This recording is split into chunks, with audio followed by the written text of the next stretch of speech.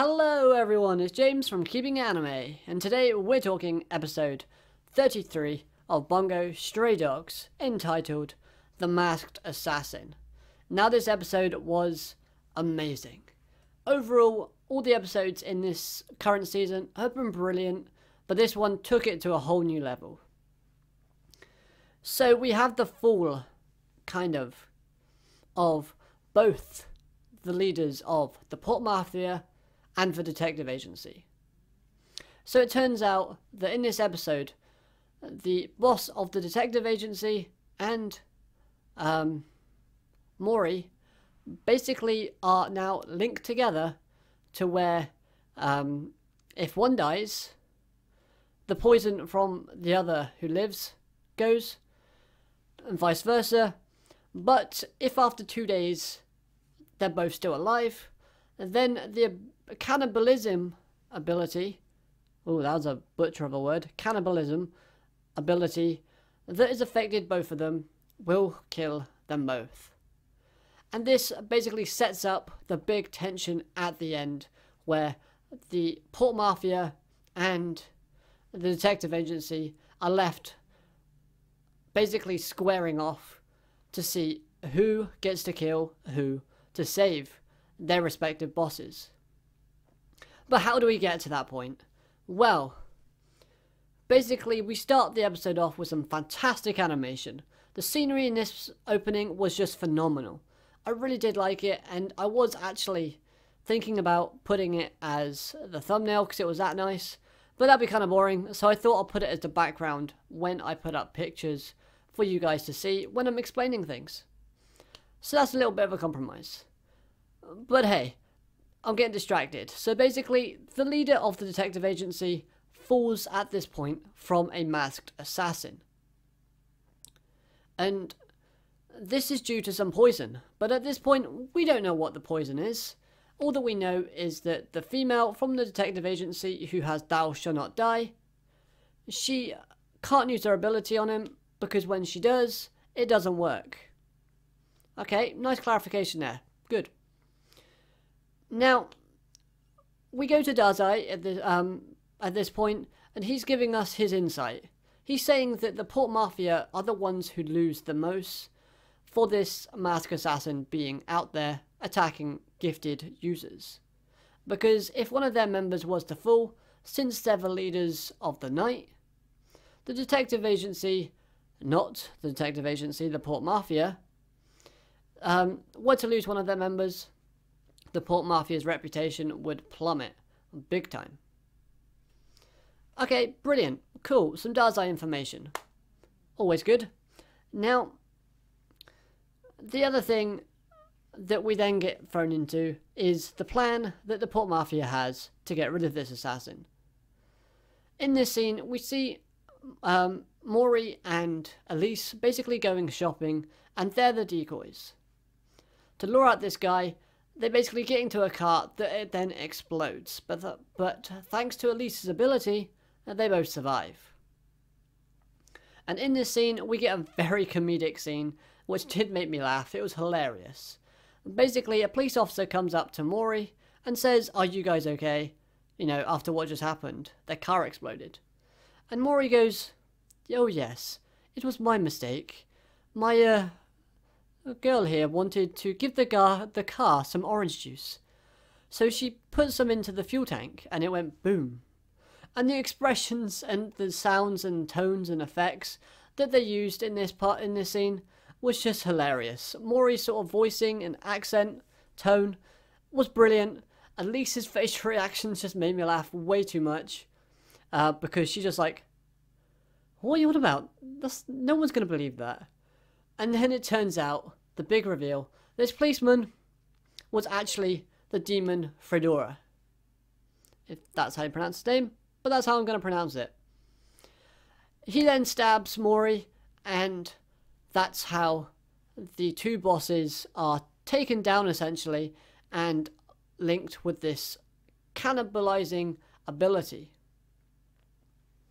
So then, straight after this, we find that Atagawa is facing off against the masked assassin, which turns out to be a former member of the guild, Nathaniel.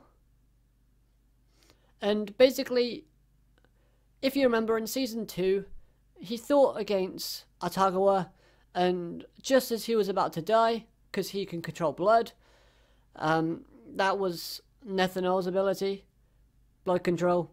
Atagawa basically killed a female character instead, which is basically the reason as to why Nathaniel is basically turning into this masked assassin and attacking gifted users. He was told that if he does, then his loved one can come back. This scene was a little bit kind of off-putting because Atagawa's kind of reaction to this was, huh, I can relate to that. Yeah, okay. Unfortunately though, you're doing it wrong, so I'm going to take you out. Now I don't see how Atagawa can relate to that unless the special person that Atagawa has is Jin, which is his sister, or it's Atashi, which, guys, if you want to ship that, by all means, but I'm not. Or it's somebody else. We don't know. It might be the crazy chick that has a thing for him. Whatever. But, yeah, so we find out that that's the masked assassin. And the funny thing is, he's got his mind played with, because he doesn't remember who Atagawa is. You would think you would remember the guy who killed your loved one. Okay, fine. But then we get some brilliant interaction between Dazai and Fedora. So, the two are in an alleyway, talking it out, and this is where Fedora says that those two are alike. In the way that they think, in the way that they speak, in the way that they plan, in everything that they do. So, Fedora believes that humans are foolish and sinful. And that's why he needs to get rid of the gifted. Dazai thinks the same, but he finds that that trait in humans is one of their best qualities. He likes that about the human race. Now we keep getting this idea of Fedora wanting this magical book, and this book seems like it's on par with a Death Note, as we're told in this episode that this book can basically manifest / create whatever the user writes into it. That's kind of broken. But Fedora basically wants to write in this book to create a world that's rid of sin and the gifted. So whether or not he just wants to get rid of gifts, I don't know. Or if he wants to get rid of the people in general. But whichever way, it's not going to be good. This scene basically had some good animation, brilliant facial expressions, amazing music and effects, and a good conclusion.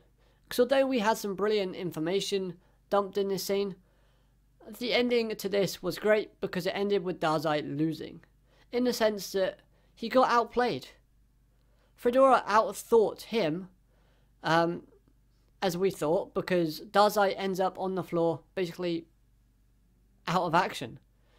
But it is stated that Dazai kind of knew that he would, but in order to obtain the information that he did get, he would have to do this. So it was kind of like a, I'm going to make you believe that you believe this, that I believe this, and you believe that. And it got into a bit of a mess. But they handled it nicely. Now, I will own up to this. When watching this scene of Kunakida and the other detective agency members thinking of a plan of how to do it. Because, like I said earlier, if Morio dies, or Mori dies even, then the detective agency's boss survives. If the boss for the detective agency dies, then Mori survives. If they both survive, they both die. So, obviously, the Port Mafia are going to go all guns blazing, storming in with their best fighters. The detective agency is missing their leader and Dazai, because Dazai is undergoing surgery. Now, I was thinking to myself, why is Dazai undergoing surgery when the female on their side has Thou Shall Not Die and could fix him up right away? But then, when I tried recording this review before this recording, I asked myself that question, and I answered it by saying Dazai can cancel out gifts. So if he cancels out Thou Shall Not Die, he's in trouble. So, you know, there's that. That's why she can't heal him. So Dazai is out of action. And the tension and the build-up to next week's episode ended with a lot of hype on this episode, because the Port Mafia raided the hospital that the detective agency were in, ready to kill, ready to pounce. Chuya was looking badass in this episode. He was completely destroying the building just with his gravity alone, and standing and walking with every step that he took. Brilliant. Atagawa and everyone else was at the entrance waiting to go in. It was just that big hyped up feel that you get before a big climactic fight. And since we're on that subject, the episode does end with basically the detective agency's main men that are able to fight squaring off against, and women, can't forget Kyoko and the other lady, my bad, squaring off against Chuya, Jin, Atagawa, is it Himika?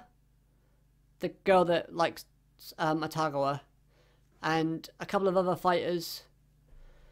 So basically, it ends with Chuya asking the question, do you want to do this one-on-one, or do you want to do this all in a big mess, everybody in at the same time? And this really does not vote well for the detective agency. Why? Well, because in terms of strength and ability, they're kind of in trouble.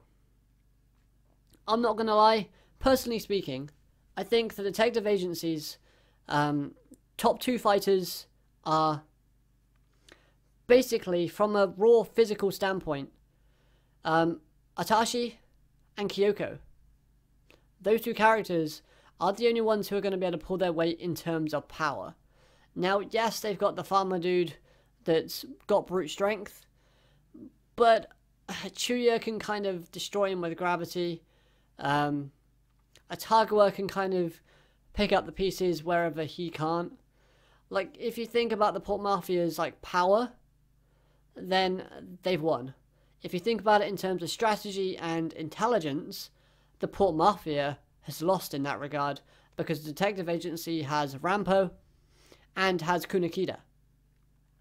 So, positives on both sides, but it is looking bad for the detective agency, because technically they're playing without their king and their queen. And yes, we can put Dazai in a dress and call him a queen. I'm sure he would love that.